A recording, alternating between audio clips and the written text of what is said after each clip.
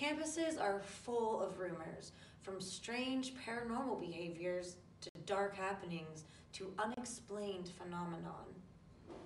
You may be sleeping in your fourth floor coffin room peacefully until you wake up to a nightmare. This is Coffin Hall, one of the oldest halls on Florida State University's campus.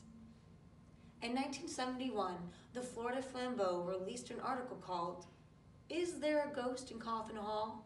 raising attention to one of the biggest urban legends on campus. This is my story, the fourth floor ghost of Coffin Hall. Before you got the chance to be a Florida State Seminole, we studied here at the Florida State College of Women. Back in my day, I would spend my free time sunbathing on the balcony of my residence hall. Suddenly, one day, a storm broke out on the other side of campus.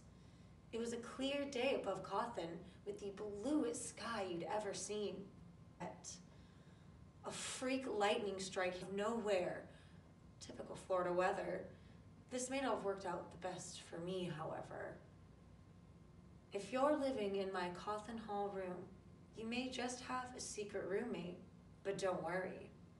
I'm still a student, just like you.